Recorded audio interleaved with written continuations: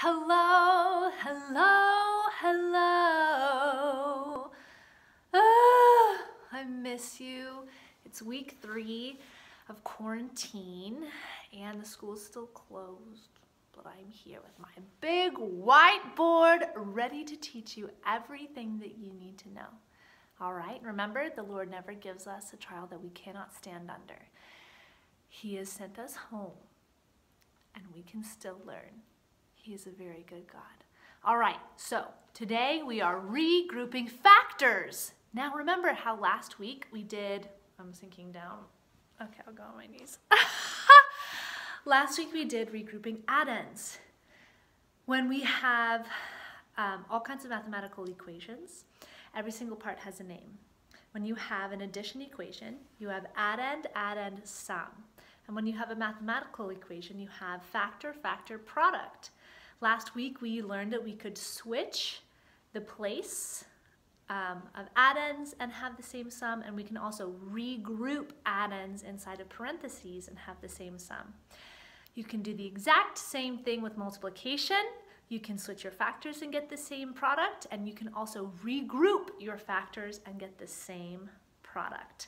All right, so section number 1 says write yes if the equations are equal, and write no if they are not equal. If we have all the same factors on each side of the equation, then the answer will be equal. If we have different factors on each side of the equation, no, we're not going to get the same product, okay? Here we go. I rewrote it on the board because I thought it might take some time. 4 times 2 times 3 equals 4 times 2 times 3. Do we have the same factors on both sides of our equal sign? Yes, we do. So you can go ahead and write yes in that blank. And on my board, there it is. There's the yes. I want that in your book too, okay? 1b, 8 times 2 times 9 equals 8 times 2 times 9. Do we have the same factors on each side, or the same numbers being multiplied on each side? Yes, we do. So we can put a yes in our book. Please put a yes in your book. 6 times 3 times 8 and 6 times 2 times 4. What? Wait. 6 times 3 times 8 and 6 times 2 times 4. I don't think we're multiplying the same numbers on both sides of that equal sign, so I'm going to have to say no. We're not going to get the same answer. No. And 4 times 1 times 3 equals 4 times 1 times 3. Oh my gosh! We have the same numbers on both sides, so yes, we are going to have the same answer. Yash, yash, yash. Okay, section 2, they want you to circle the wrong answers. Now remember, last week we learned, please do what is inside the parentheses first. And we're going to do the same thing this time. So here is my handy dandy eraser. And while I'm erasing, you can write your name and the date at the top of the page. Mine's already there. Please put your name and today's date, March 30th, at the top of your page if you're doing it on March 30th. You might be doing this on March 31st. Then put the 31st on the page. Okay. 2A. They have 6 times 7 times 2 equals 84. And B is 4 times 3 times 2 equals 14. And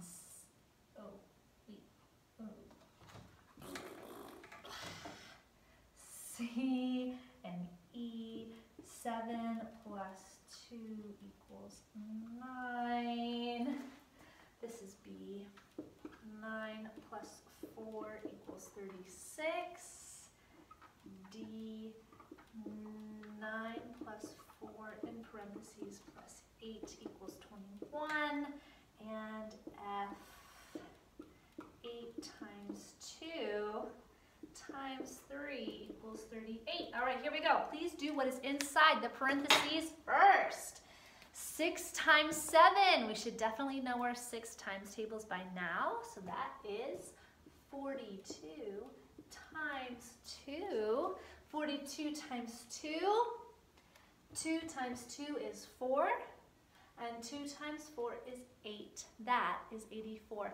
So we're only circling the wrong answers. Leave that one alone. It's good. Here we go across. 9 plus 4 equals 36. Well, let's do some math. What's 9 plus 4? 9 plus 4, 10, 11, 12, and 13. 13 equals 36.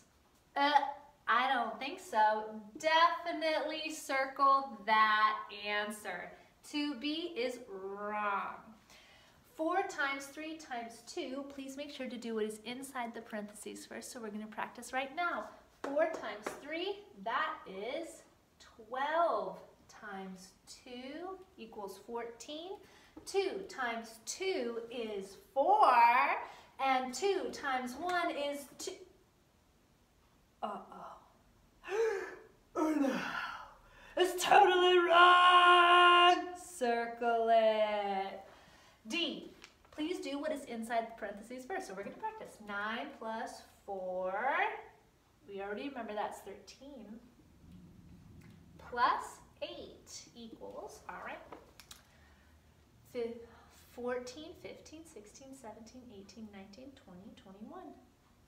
Oh, that one's good. Leave it. It's right. 7 plus 2 equals 9. That's good. Leave it. And now 8 times 2 times 3. Please do what is inside the parentheses first. 8 times 2. We should know our 8 times tables and our 2 times tables. That is 16 times 3. Let's check it out. 3 times 6 is 18. Carry on. 3 times 1 is 3. Plus 1 is 4.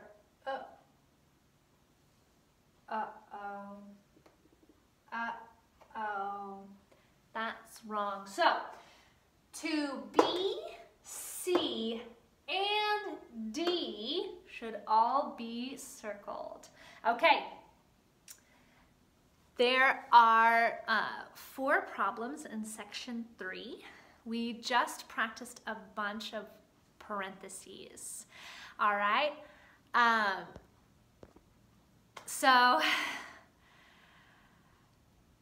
you're going to do what is inside the parentheses first.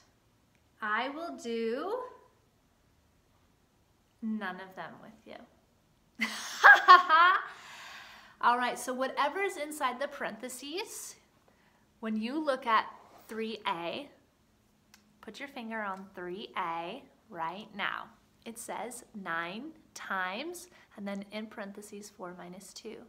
You're going to do what is inside the parentheses first. And then you're going to multiply that answer times 9. Now put your finger on 3B. Do it right now. All right. Inside the parentheses is 64 minus 5, and then outside is plus 3.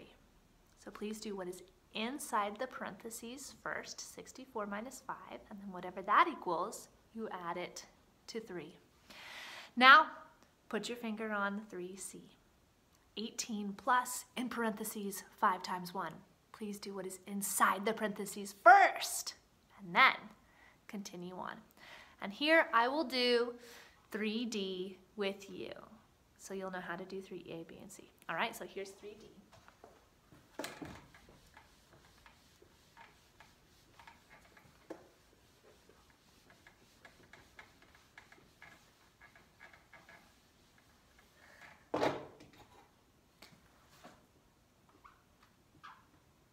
It looks like this. 33 divided by 3 inside parentheses. And then you add 5. Okay, so this is how you do all the others. You please do what is inside the parentheses first. 33 divided by 3 equals, I hope you said 11. And then you continue to copy what you haven't done yet. Okay, now your equation is 11 plus 5. 11 plus 5, 12, 13, 14, 15, 16. Okay, and then you put your answer in all the blanks. That's how you do 3A, B, and C. So here we go for story problem 4A and 4B. Did you get that? You can rewind. Okay, story problem 4A. Mr. Dunn ordered 9 feet of pine and 125 inches of spruce. How many inches of wood did he order? Now, pine and spruce are types of wood. Okay, so this is a measurement equation. I'm going to set it up for you, but you're going to have to finish the rest. Okay, here we go. 9 feet plus 125 inches equals, and the final question asks, how many inches of wood did he order? So what are you looking for? You're looking for inches. And when you know what you're looking for, you want to change everything into that. Blank inches plus blank inches equals blank inches. Making sure our numbers and our blanks line up, our forms of measurement line up, our mathematical symbols line up, okay? Now, step number 1, what are we looking for? We're looking for inches. Step number 2, bring down the same. Same, bring it down. Different. Step number 3, box the difference. Being careful to avoid all mathematical symbols. And step number 4, 1, 2, 3, below that box. 1, 2, and 3.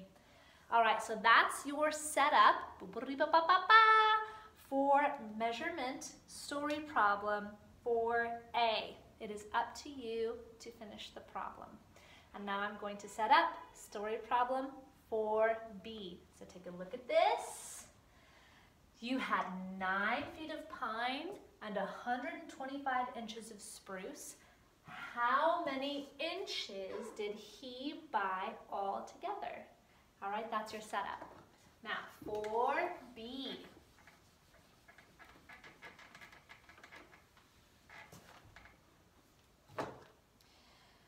Susan and Kevin, whooshalale, whooshalale, whooshy bitty sky.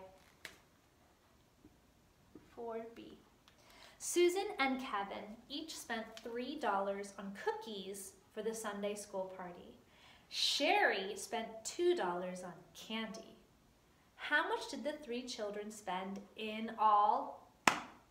Well, in all are clue words that tell you to. I hope you said add.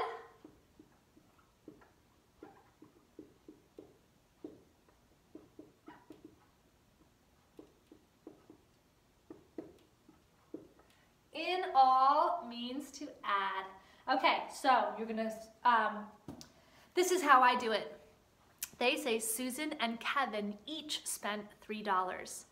They want to know how much did the 3 children spend in all. I put all of their names on my board. All 3 of their names. Susan, Kevin, and Sherry.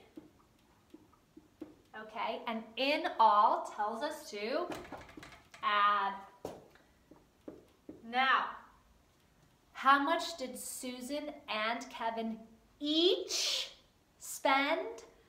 They both spent the same amount. Susan spent $3. And Kevin spent $3. Sherry spent $2 on candy. Okay? When they each do something, that means by every name, there has to be the same number. Okay?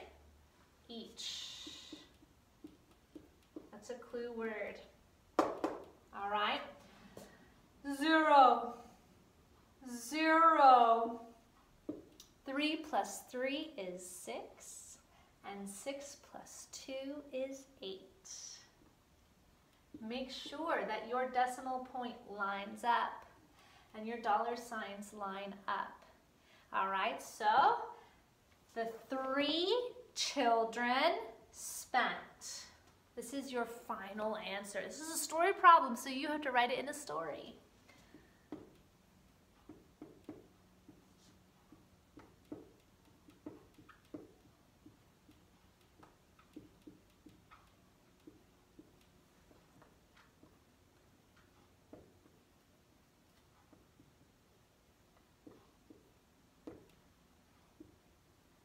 And then you have to circle it. All right. Please, in story problem 4A, make sure your final answer is in a sentence with capitalization and punctuation and everything spelled correctly. Okay, even though it is a measurement equation, it is still a story problem, and your final answer must be in a sentence. Okay, so that is your math lesson number 105, regrouping factors, okay? That's section 1, section 2, part of section 3, and all of section 4. And now you must do the rest. Everything that begins with a review. With a great quote from Abraham Lincoln. Wonderful President Abraham Lincoln, most people are as happy as they make up their minds to be. It's a choice. I hope you choose to be happy today. You're wonderful and blessed by God. Mwah! I'll see you on the next lesson. Au revoir, mes amis!